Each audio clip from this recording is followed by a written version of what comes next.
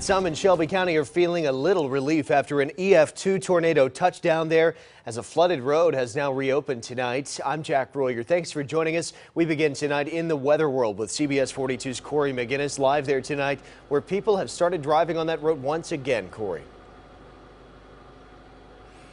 Jack, they have, and it's a little quiet now, but County Road 13 here behind me just reopened about an hour ago, a little over an hour ago, but let me show you what it looks like now. Take a look, nothing but cones and road closure signs now sitting on the side of the road, and traffic, well, is back to normal, but that was not the case earlier. We spotted some drivers facing off with the flooded roadway, but Helena officials have been warning residents all day long. The Helena Police Department said the roadway wasn't expected to open up tonight. The estimated time was for tomorrow afternoon. However, Mother Nature and city workers got the job done earlier than expected. County Road 13 reopened at around 8:30, leaving a lot of happy drivers because they no longer have to take the long way home. One driver actually told me that it would take her 30 additional minutes to and from work. But the National Weather Service said that the tornado caused extensive tree damage along the Cahaba River and added that the tornado weakened in EF0 when it moved over Helena, leaving damage and debris on the roadways. I got the chance to speak with Helena's Mayor Mark Hall, who says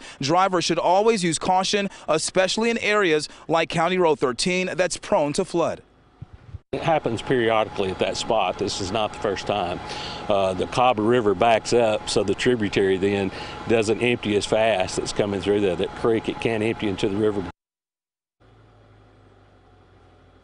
Now, drivers, however, are still advised to slow down, be cautious on this roadway, and that's because the speed limit is 50, as you can see there behind me. We're live tonight in Helena. Corey McGinnis, CBS 42 News, local coverage you can count on. Corey, thank you. And a road